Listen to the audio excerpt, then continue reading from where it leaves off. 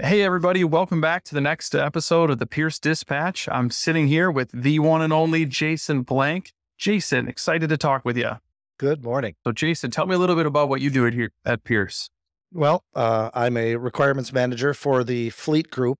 What that means is I handle incoming fire truck projects all the way from bid through the pre-con phase.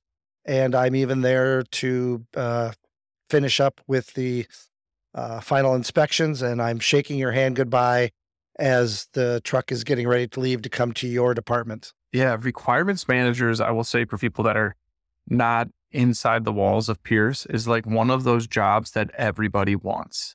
And and when I describe it to other people who haven't come to the plant before, as I explain it as kind of the switchboard inside of Pierce, because you speak so many languages, and I don't even think you realize you're doing it, is you can like translate the languages super fast. So you got it where it's like, hey, I'm on the phone with manufacturing who needs X, Y, and Z, and I got to convert that to sales rep. And then I have to take what sales rep says and convert it to engineering and then do that. And you guys do it at such an insane rate. I always say I'm the conduit between the customer dealer and manufacturing and trying to understand the voice of the customer and or coming the other way during the build process, the voice of manufacturing and asking the dealer / customer, this is what we hear or what we're interpreting from the option that you have in the order. Is this what's expected? Sure. Yeah. And that's probably a more eloquent way to describe it than the way I did with all the languages. But hey, here's one for you. Do you refer to the truck by the customer name or the job number? Customer name. But what's interesting is all of manufacturing knows it as a job number. So there's another way to even internally break down the system. They'll call, job 34282. And I'm like, customer name, please. Right. It's funny you say that because we were out here with Aaron and he was like, he could remember his like a specific job number and he couldn't remember the customer name. And there's different people that are programmed different ways. And I can't, if you ask me like I can't remember a job number, but if a customer name, names, faces like that. Funny you say that. I actually did that earlier today. As I said, very much a customer name, but this morning I was punching in a job and it was the wrong job, but it was a job from 4 years ago. And I'm like, oh yeah, I remember you. It's not always a good thing, but it does happen. That's fantastic. Wow, that's great. So I understand you have family members who work in Pierce too. Is that right? Right. My wife, Jennifer, she is a director in the DT, Digital Technology Group. She's been with Pierce, and I had to ask her to be sure, 14 years with Pierce, and she actually started at Oshkosh Truck, and she worked there for 7 years. So. Oh, that's awesome. How long have you been with the company? 33. Well, in August, 33. And so if you guys added up, you guys are over 50 years. It's crazy. It seemed like yesterday I just walked in the door and here we are. Do you ever refer to it as the family business then? No. I mean, I feel like that would play. Well, I can tell you that I owe an awful lot to Pierce and the Oshkosh Corporation because basically everything that I have is... They're betting on you and you're betting on them. Right. Like every day. I'll tell you what, I'll show up every day. You keep paying me. And I'll work till retirement. I think that's fair. That is a very unique thing in today's world, though, to get to do 30 some years at a company. What I do enjoy is the fact of all the different facets I've got to do, starting on the shop floor so many years ago, and getting to see all of the different areas and how a truck is actually built. What was your first job?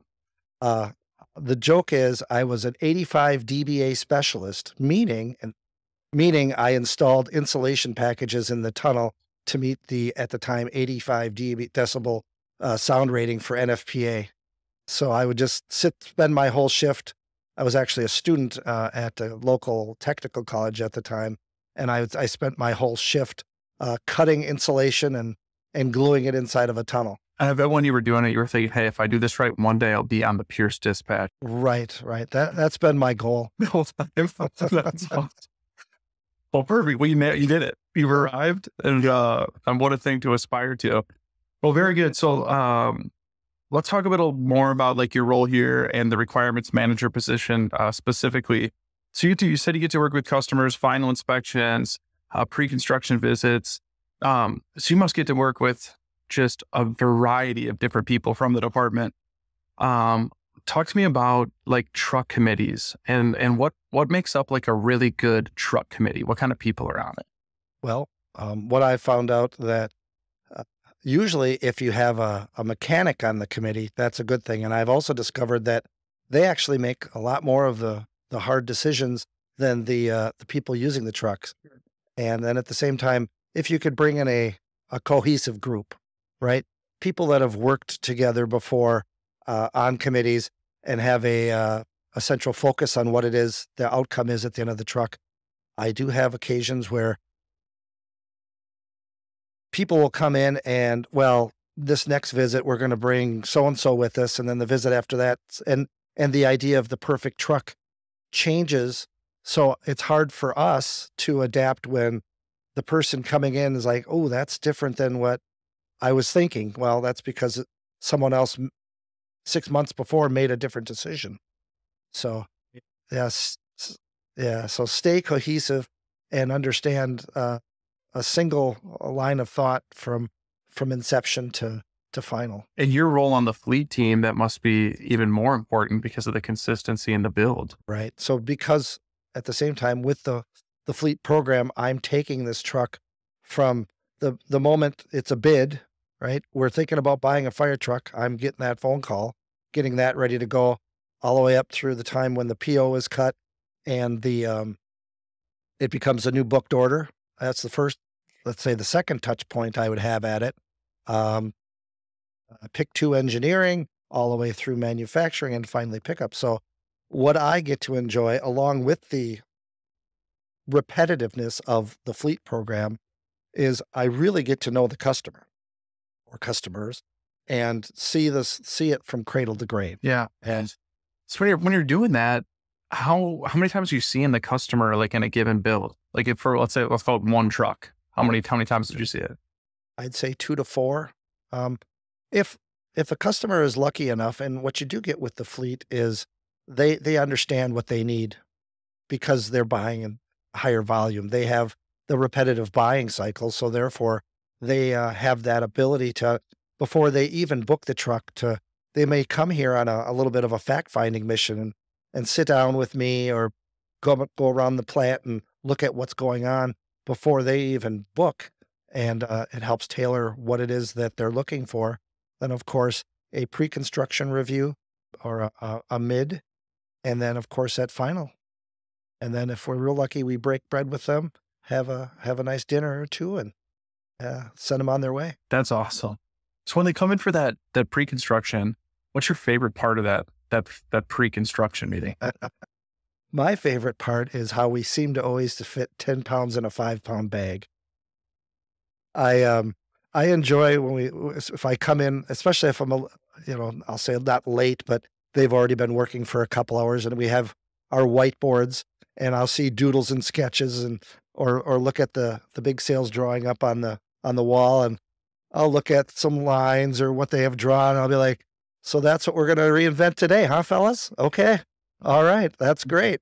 And what I tend to enjoy is just a lot of them have that aha moment, especially if it is because ultimately, just through time, new people do come onto these committees, and it might be their first or they were only here for a final, and they come in and they get to walk around the plant and realize all we can do for them and for the fire industry.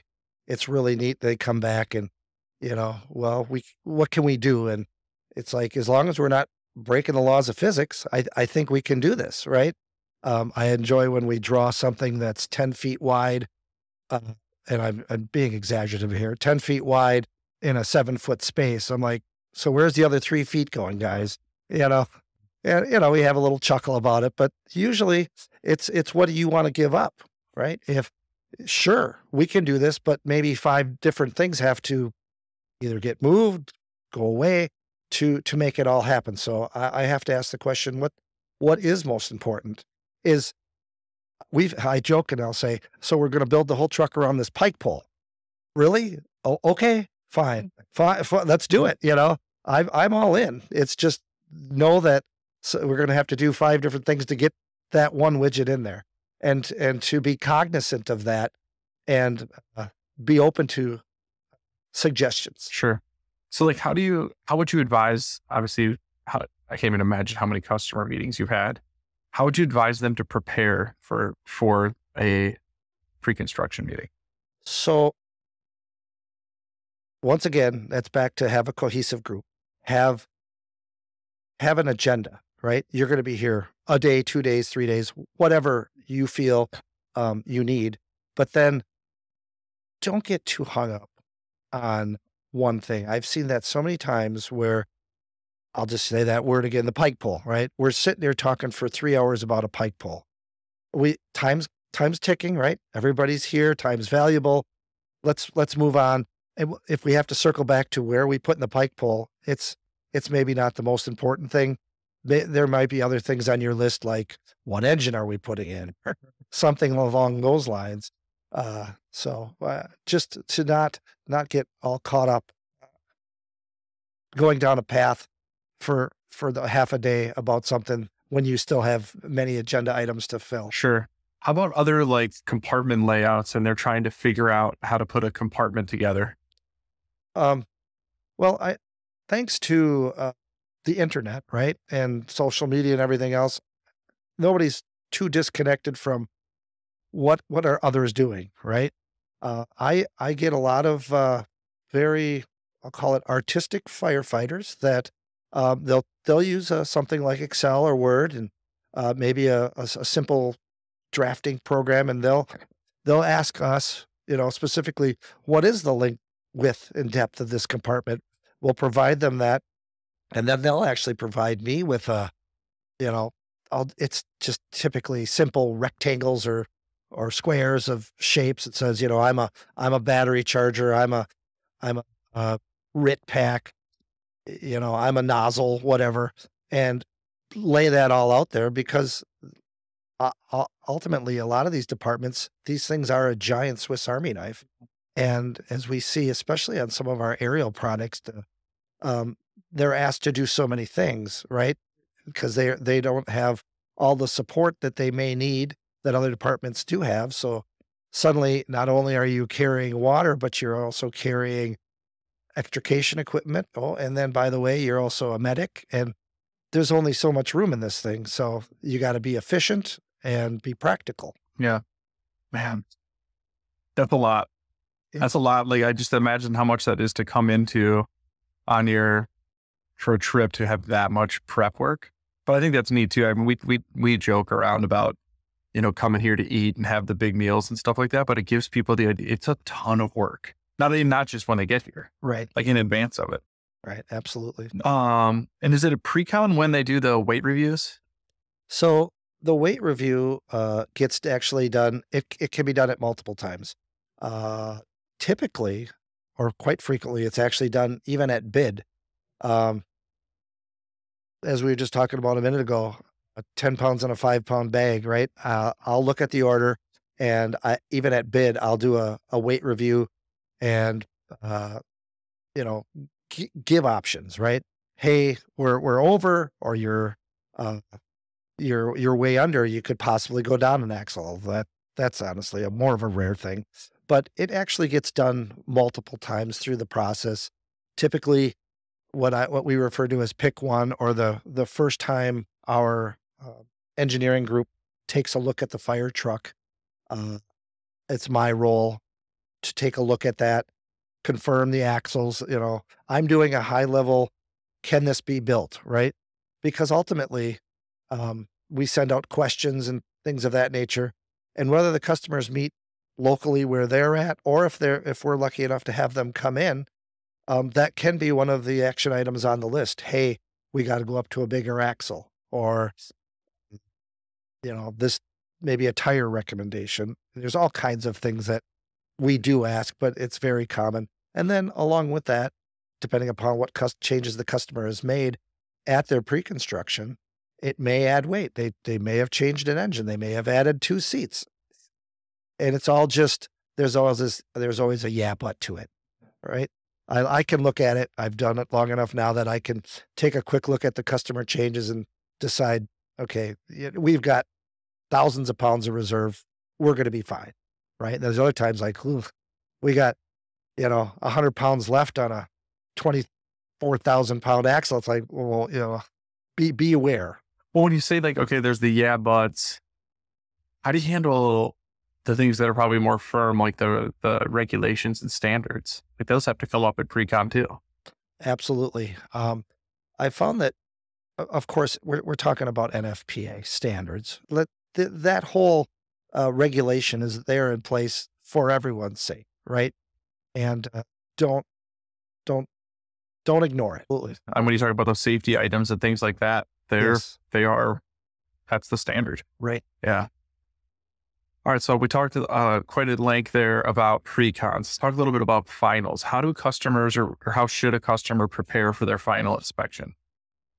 It does go back to what I said earlier about bringing the right people to the final. But I would also say I've discovered that if you're picking up a truck, a day and a half to 2 days is probably all you really need. You should be able to inspect the truck within that and bring decision makers, but don't bring. I get it. It is kind of a mecca for firefighters, but what ends up sometimes happening is you just have too many people trying to make a decision that could have been done with 2 or 3 people. Sure. And it ends up becoming diluted. Yeah. That's an in-depth answer. What's your favorite part of finals when the customer comes in? I don't get it as much with fleet customers because they've bought this truck more than once, right? But I enjoy going out on the blue floor with a smaller department, 50, 60, 70,000 population type. And they may have, I'll say a blackout package or you go out on that blue floor and you see, holy cow, look at what we're doing today. I had no idea. And I'll engage with the customer and I'll be like, that is really neat. Where'd you think of that? Or why are we doing that? And it's their new truck. So they get really excited and they're always very happy to explain to you exactly why and to talk to you about it. So that's the part I enjoy, is maybe you could call it the wow factor. Yeah. Well, I mean, you talk about like the changes to like a paint or a graphics package, even in fleet accounts, that's incredible. Like, we were just at FDIC and Indy changed their scheme. Now they have that gray over red instead of white over red. Okay. And I mean, it was like everyone's heads were turning, but it was neat not only to see customers looking at it or potential customers looking at it that were at the show, particularly the Indy firefighters that were in town and were so excited. Like, hey, there's engine 44, Yeah. and they get to see the scheme and taking pictures of it, send it to their families. Someone brought their own kids. Right. And it was neat because we see that on the blue floor. Yes. But to see the next level where it's that much closer to the customer, right, and to where it actually is going to serve was really neat. Yeah, the times I've been to FDIC show, it's always neat when you do, like you said, you see a family show up and can we sit in the truck? You absolutely can sit in the truck. Come on, let's go. Yeah, that's a cool thing about getting to physically work here too. Yes, where you're like, you don't realize you walk by them all the time. Yeah, yeah, how much it makes a difference to people. Yeah, that's cool. All right, so I'm gonna grill you on this one here. So you're at a final inspection. The customer has been walking around the blue floor and walking around checkout, and they see something that they just have to have on a different truck that they want to add to their truck. What do you do? I say no. No, I'm just kidding. Well, I start with, and if I know they're going out on the floor, I'll be like, if you find something you absolutely need, don't tell me it's the 3rd truck down on the right. I need a job number. Let's start with that, right? And then I guess if it's add a bracket, move a bracket, screw something on, we're always happy to work with you. But just be aware, if it's going to involve us getting a Sawzall out and a welder, well, we will do that too. But just just be aware of what you're asking. And then of course the cost that would go with it at that late time frame is also a factor. Yeah, I've talked to customers about that too in the past where you talked about that in-depth preparation for that pre-con. And man, like when you're doing that pre-con, it's a lot easier to change something when it's on that whiteboard you were Yep. talking about. But Yep. once it's metal, Yep. man, Once you start cutting the sheet metal, it becomes awfully expensive. Yes. For everybody. And I Yes. mean, it impacts lead times. And in most of these cases, right now people are waiting a while for their trucks Yes. and impacting when you actually get it in service and all of that too. I know I said that kind of like half joking, obviously, about seeing someone else's truck here, but one of the neat parts too is all that fellowship amongst all these fire departments from all over walks of life coming together in Appleton or Bradenton and getting to meet. I'm here on the blue floor and do dinners and things like that. Can you talk a little bit about maybe an experience you've had like that of two departments coming together that may not have met if it weren't for Pierce?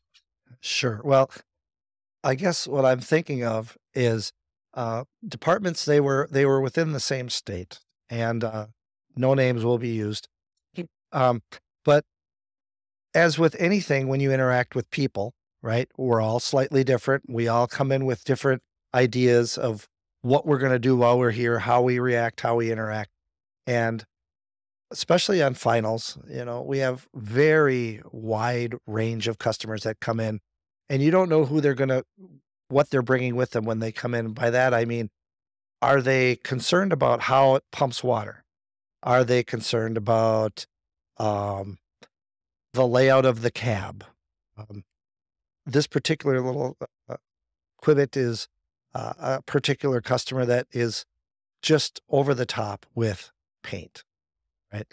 And where they were parked, and there was, I'll say, a neighboring department. Um, and they were just happy to have a fire truck that functioned properly.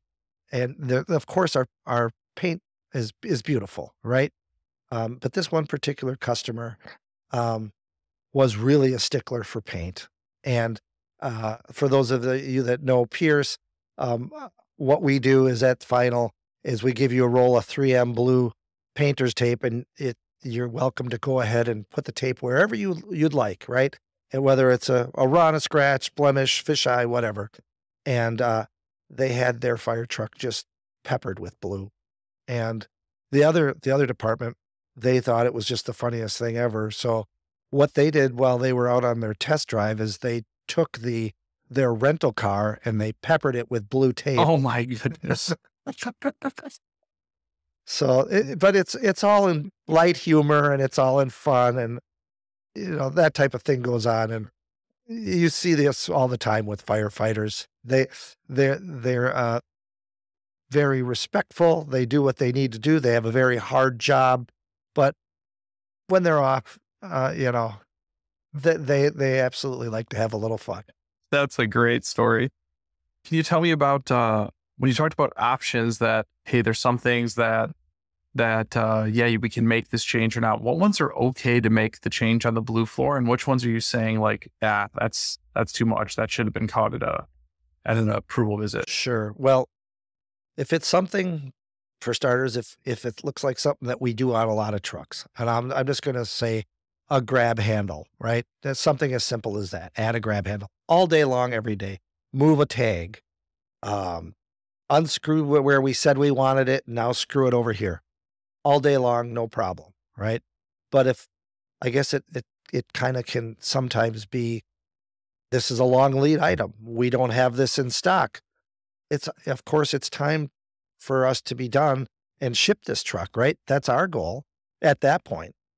So if it's going to take 2 months to get something, and along with that, if you think we're going to have to get out some heavy equipment to make it work, I always feel bad when it does have to happen, because I think, well, I wouldn't want to go pick up my new pickup truck and say, I'll take the door off, spin it around, hammer on it, throw it back on and repaint it. It's like, yes, we'll do it. And I get the need, right? Because if not now, then when? But just be cognizant of the not only what the impact to you, but to Pierce and what it's going to take to now get the work done. Yeah. That is such a delicate balance on that, because you're exactly right. You want to get it exactly how they want it. I know many of our dealers do upfitting and things like that too, even when they get the apparatus before it may even go to the customer. But again, those pre-cons are so vital to spending that time and getting it exactly how you want it and as best as you can. Understanding we're all also human. Absolutely. It is tough. It's where when you, and particularly like visual learners, where it's, hey, I just need to see it. You're like, ooh, that's an expensive way to see it. You know, when you go through there, and that could be just a painful way to go about it. So what about after the final? How do the customers set themselves up for success after delivery? Well, I can speak more to the fleet product in the sense that ultimately these trucks are always evolving. When I first started fleet, I thought, oh, the idea is this repetition, repetition, repetition, which is a big part of it. But we have new product coming out. The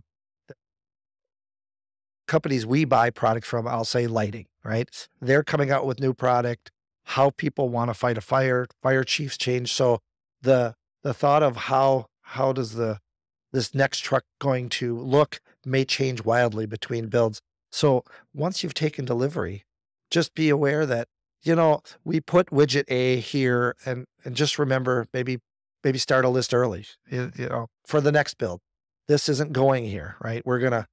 We found that in this particular environment that we put this truck in, this was something we didn't use, or we should have added a larger quantity of something. Just, get that list started early so that when we're all fortunate enough to go out for bid and possibly sell another truck, that those new ideas are implemented when you engage with your dealer. Yeah, absolutely. All right. So last question for you. You mentioned you've been doing this for 31 years? 33 in August. 33 years in August. So what has changed from the order and delivery process since you joined? Sure. I'll say just the sheer complexity of these vehicles. I joke about in my previous role, doing electrical work, when a truck would have a strobe light on it. Oh, the sky is falling. We got to put a strobe light on this truck. And now we are a million miles down the road. So technology, right? Now when you pick up a truck, you need to be kind of a tech savvy person, because there's so much going on with these trucks, and there's so much that they can do. Specifically electrically is what I always find neat. There's almost nothing we can do, right? It's just a bunch of if-thens if we can do it.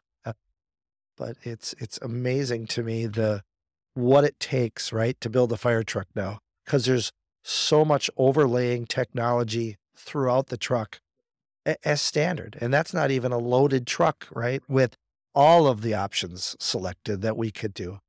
Yeah.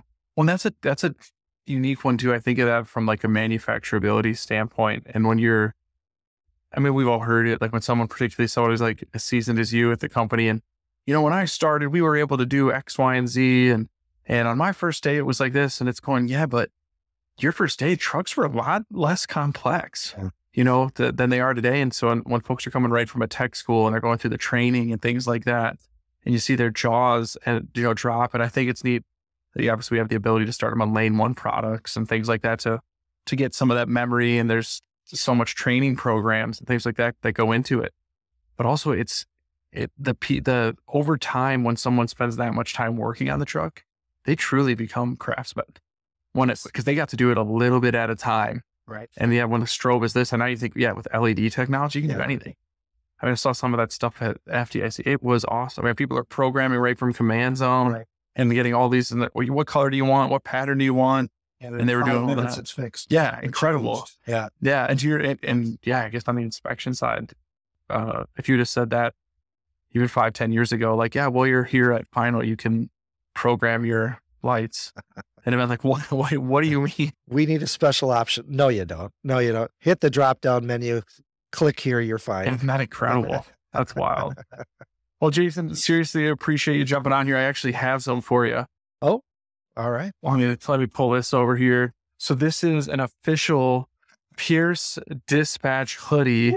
I would anticipate you're going to hold on to this till the drop day, because I know that you'll wear this the day this thing airs, so the fleet team knows.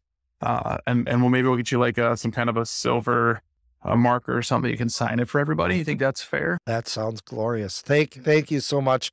You're so kind. Yeah, absolutely. Well, thanks a ton again for jumping on the Dispatch. And to all of our listeners, please stay safe out there. Thanks again.